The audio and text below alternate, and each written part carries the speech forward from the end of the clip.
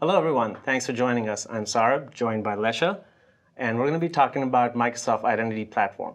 So, Lesha, tell me more about what is Microsoft Identity Platform? Yeah, the Microsoft Identity Platform allows developers to build applications that can sign in all Microsoft identities. So organizational accounts, also referred to as Azure AD accounts, as well as personal Microsoft accounts. Oh. And it also lets them get tokens to call Microsoft APIs like Microsoft Graph. Oh, thanks so much for the introduction, Lesha. So how can we go about creating or integrating with the platform? Yeah, so let's start in the Azure portal. So if you navigate to portal.azure.com, and then we will go ahead and navigate to Azure Active Directory. Okay. And under that, we'll go to app registrations. Okay. So that will bring us to the app registrations experience here. And once we're there, we can go ahead and click New Registration. And so that will bring up this registration page. Oh, cool. So here we can provide a name for our app. So I'll just call this my test app. Next, we can choose which kind of accounts we want to support. So as I mentioned, we can support organizational accounts. We can choose if we want them to be part of this directory only. This is the Contoso directory. Okay. Or we can choose accounts in any organizational directory.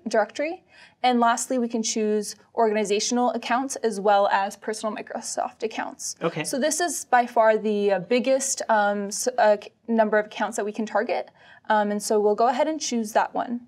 And then lastly, we can optionally provide a redirect URI. The redirect URI is where the authentication response will be sent after the user authenticates. So we'll say we're building a web app that's hosted locally, and so over here we'll just enter localhost as our redirect URI. Okay. So once we've filled in all that information, we'll go ahead and click register, and our app will be created. Wait, that's it? That's all it takes to create an app? That's it. So now the app is registered. An application ID, also referred to as a client ID, is assigned to the application, and this is the piece that will be used in code to refer to this registration. We also see some additional details about the application, like the supported account types that we selected, the fact that a redirect URI was registered as well. And then we can see some links to documentation and some steps to get started. Okay, so this is about creating the app, but what if I wanted to get some of my data using Microsoft Graph? How do I go about doing that? Yeah, so to set up your app to request permissions, you'll go ahead and navigate to this API permissions section here, and then you'll select to add a permission. That will bring up a variety of APIs for you to choose from, and we'll go ahead and select Microsoft Graph. And then we'll have a choice between delegated permissions or application permissions. So delegated permissions are used when there is a signed-in user present, and application permissions are used when the application is running as a background service or a daemon. Okay. So we'll go ahead and choose delegated permissions. We'll have a user present in our app.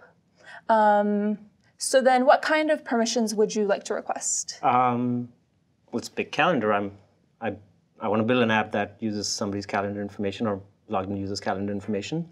Okay, let's go ahead and select to read users' calendars. Okay. So we check that and click to add permissions. And then that is added to our list of requested permissions, and we get a notification telling us that permissions have changed. Okay. Now, because I'm signed in with an admin account, I can also go ahead and grant admin consent for these permissions. Okay. So I just will confirm that I want to do that. And once that's done, the status is reflected here in the admin consent required status. Okay. And so what this means is that when my users go to use my application, they won't need to consent to these permissions. Okay.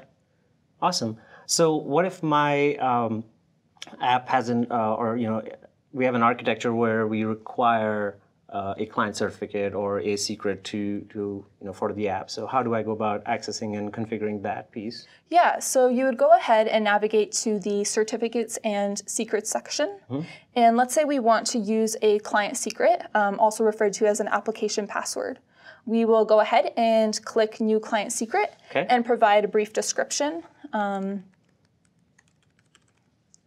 then we can choose when it will expire, 1 year, 2 years, or never. Okay. So I'll just go ahead and say that it'll expire in 1 year.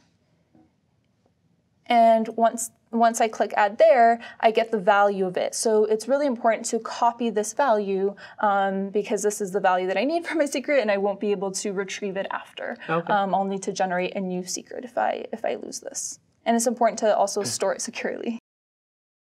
So thanks for showing that, Lesha. I see there are a lot of other options here in these Blade. So can you tell me more about what they get us? And yeah, so for the overview, that's already what we saw when we registered our application. So we have the information about the app there.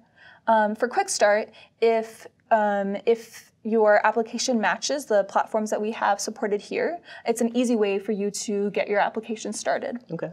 So you can go ahead and use one of those. Under branding, you can choose, you can change the name of your application, or you can upload a logo. You can provide links to your terms of service and privacy statement. Typically, these things appear on the consent prompt when users are using your application. Okay. Under authentication, we can see the redirect URI that we registered earlier, as well as some other options.